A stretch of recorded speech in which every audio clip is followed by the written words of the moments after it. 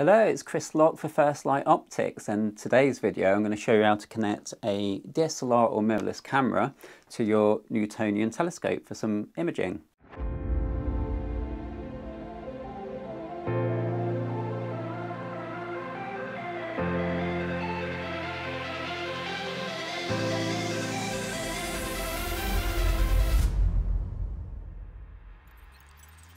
The first thing you're going to need for your camera is something called a T-ring, and for my mirrorless camera here it's quite a chunky thing like that, but if you've got a DSLR it will be a bit thinner, and that's because there's a crucial thing if you're using something called a coma corrector where you need to get the correct backspacing distance, but I'll talk about more of that in a moment. First of all, if you don't want to use a coma corrector at this stage, all you'd need to do is attach your T-ring to your camera. There's red dots that line up just like a lens, so it just attaches like that and it clicks into place. Just give it a wiggle to make sure it's properly on, and on the front of your T-ring there's an M42 T-thread. So you could simply just use a T adapter.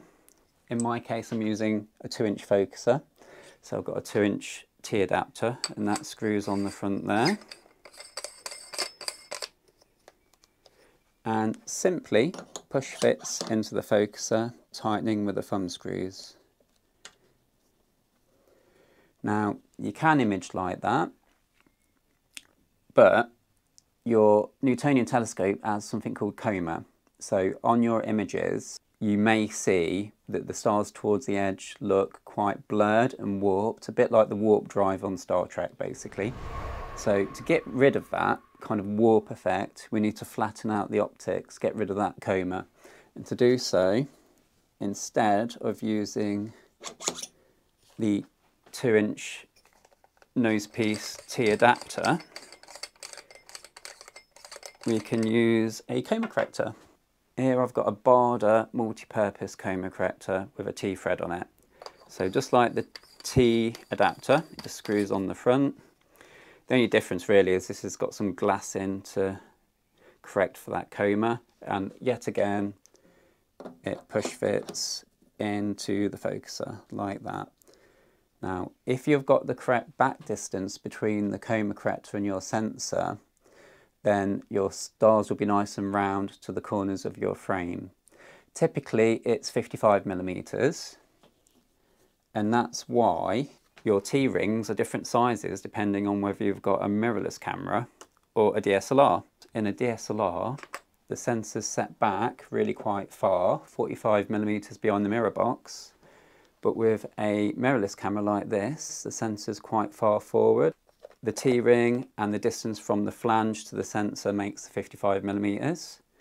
So the T-rings are designed to help you achieve the correct backspacing distance to get nice round stars in the corner of your images. You can also take the opportunity to screw in a filter. For example, if you've got light pollution, you could screw in a Optilon L Pro like I've got here. So you can just simply screw that on the front. There's a thread for it. If I can get it the correct way around.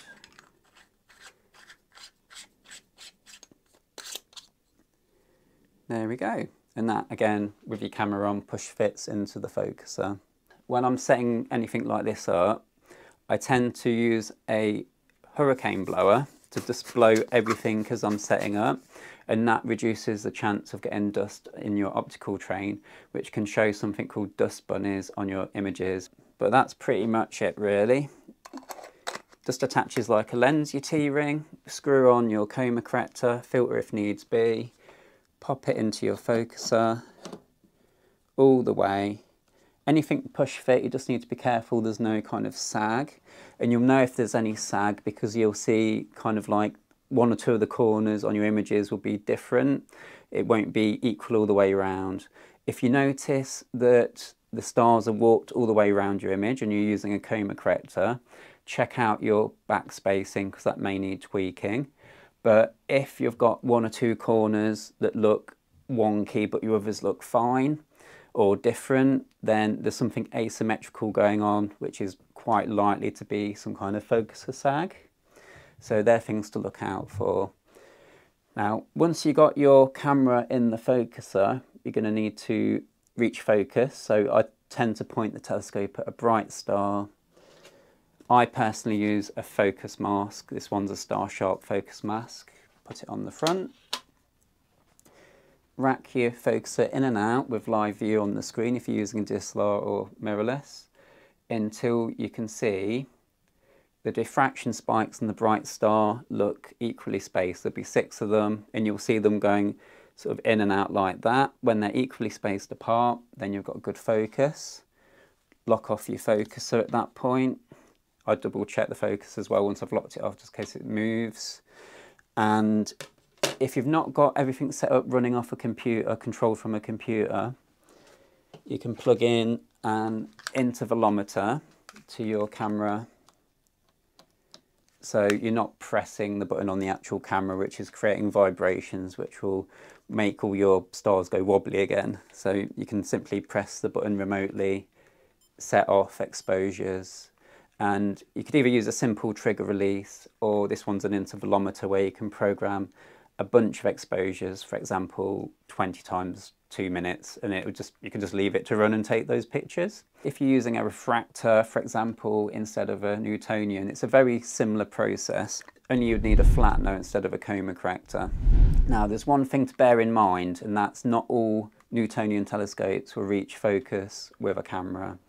If you've got a focuser that's 1.25 inches, quite thin, and protrudes quite far out, usually found on the more entry-level telescopes, there's a good chance that's been set up to reach focus with an eyepiece and not a sensor that's set back into a camera body. So you'll struggle to get enough inward focus to actually achieve focus. You'll go all the way in and it's still not focused with that type of telescope, quite often or not. Now, you can add a Barlow lens between the T adapter and your focuser to try and bring that focal point outwards. The only issue with that is it kind of negates being able to do deep sky imaging with a lot of telescopes, because it effectively doubles your focal ratio and your focal length, making your telescope a lot slower and longer, and therefore not really suitable and fast enough for deep sky imaging. So it's okay for getting zoomed in effectively on the moon and planets using a Barlow with a camera, but not really for any kind of deep sky work. Some 1.25 inch focusers do reach focus with a DSLR or mirrorless camera, but they're few and far between, I find.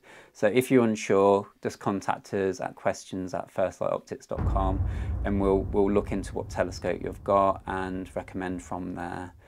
Okay, so that was a run through of how to connect your DSLR or mirrorless camera to your Newtonian telescope. Hopefully you found that useful. If you did, consider subscribing, giving us a thumbs up, and until next time, clear skies eventually.